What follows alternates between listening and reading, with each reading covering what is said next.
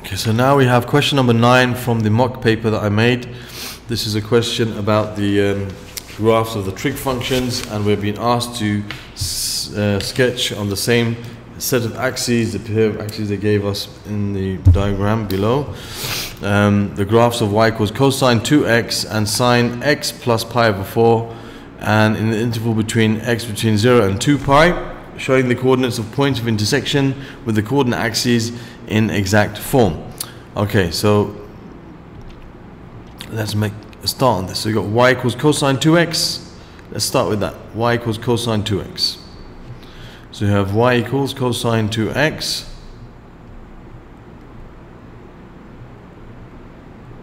Okay, now for this, of course, you should use a pencil.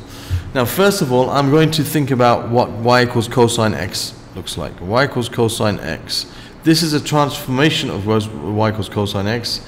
Like if this is y equals fx, this would be f2x, where the x was replaced by the 2x, which is a horizontal stretch of factor of half. When it's inside the function, it's something to do with the horizontal transformation.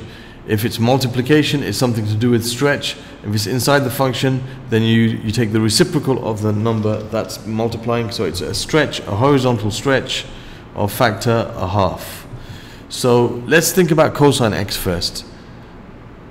It goes through, nope, that's not cosine x. Cosine x, it goes through 0, 1. If you're not sure, you can just use your calculator to make sure, but you should know your cosine curve and your sine curve by now. So it goes through 0, 1. When x is 0, cosine of 0 is 1. The cosine of 90 degrees, which is pi over 2, is 0. The cosine of 180 degrees, which is pi, is minus 1. The cosine of 270 degrees, which is 3 pi over 2, is 0. And the cosine of 2 pi is 1. Now here what's happened is, all of these points have been basically, have to be multiplied by a half. So pi over 2 becomes pi over 4. So that point shifts to there. Okay, that point shifts to here. And pi becomes pi over 2. Pi becomes pi over 2, so it shifts to here. And 3 pi over 2 becomes 3 pi over 4. Well, this is 2 pi over 4, and this is 4 pi over 4. So this must be 3 pi over 4 between them. Okay, that's a nice way to using fractions. That's, if that's 0, that's pi over 4. That's pi over 4. That's going to be 2 pi over 4, that's 3 pi over 4, that's 4 pi over 4, that's 5 pi over 4, that's 6 pi over 4, that's 7 pi over 4. It's a nice, easy way to work out what these mid values are. We can see we're going to use them. So we know that this point goes to 3 pi over 4, instead of 3 pi over 2, because you multiply by a half. And this point goes from 2 pi to pi. Multiply 2 pi by a half, you get 1 pi. So it's kind of like being squashed into this section, and then the rest, this pattern will repeat, because this curve repeats every 360 degrees. So let's try and do this. I'm not very good at doing this, especially with these tools that I have, but you've got to be a bit more better than this. You need to make sure that it looks curved. Okay, it's a bit difficult, it's steep this time, so you're going to try and make it curved. Goes, hits that point, goes up. It's not too bad. It's not too bad, okay? And then that has to repeat, that same pattern has to repeat. So it's going to go through this point, and it's going to go to that point. It's going to go to that point, and it's going to go to that point. Now I'm going to do, as I think I did pretty well there, I'm going to do a little cheat. I'm going to take what I drew. You can't actually do this, you have to draw it yourself. And I'm going to just do that. Okay. I guess that's okay. That'll do. You get the idea what you're supposed to do. Okay, that should be a bit lower. That should really go through here. I don't know why is it different on that side, but it should really go through this point here. Anyway, no problem. That's y equals the cosine of 2x. Now we're going to draw, and I'll change colors so that we can see it clearly.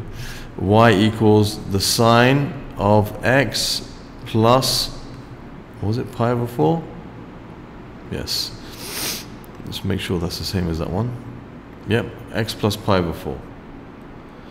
Okay, this is the case where you got fx plus pi over 4, where the x has been replaced by x plus pi over 4. So y equals sine x is the original equation, and the x was replaced by x plus pi over 4. So again, it's inside the function, so it's horizontal. But when you add something, it's something to do with the translation.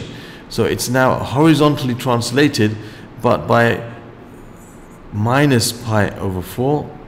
So the vector would be minus pi over 4, 0. It acts the opposite. So instead of adding pi over 4 to all the x values, you subtract pi over 4 from each of the x values, and you leave the y values as they are. So the sine curve looks like this. It goes through 0, 0. It reaches 1 at 90 degrees. It reaches 0 at 180 degrees. It reaches minus 1 at 270 degrees. And it reaches 0 back at 360 degrees. 2 pi. So it goes like this. This is how it would look. Now, in this situation, what's happened is all these points have to be moved back by pi over 4. So this goes back by pi over 4. This goes back by pi over 4. This goes back by pi over 4. As does this. As does this. And it will continue on like that. So if I start drawing it like this and then cross off the bits I don't need and add the bits that I do, I'm going to have a sine curve that will look something. So it's going to be curved going up. It's going to go through that point. Going to go through 0. I haven't done it that well this time. It's going to go through this point.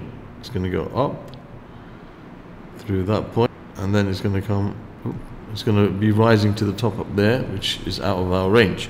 Okay, so it's not exactly a very nice curve. I've tried my best.